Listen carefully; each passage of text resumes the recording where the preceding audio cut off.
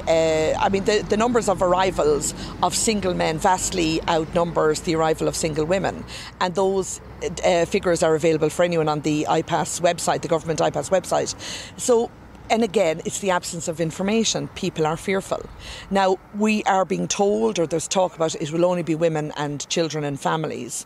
But again, they were told that in Rossgrey, and that turned out to not be the case. But what is the fear, I suppose, if it is males, IPAS males coming in here? What is that fear? I'm trying to really understand that. If it was women and children, IPAS people wouldn't be so fearful, it appears.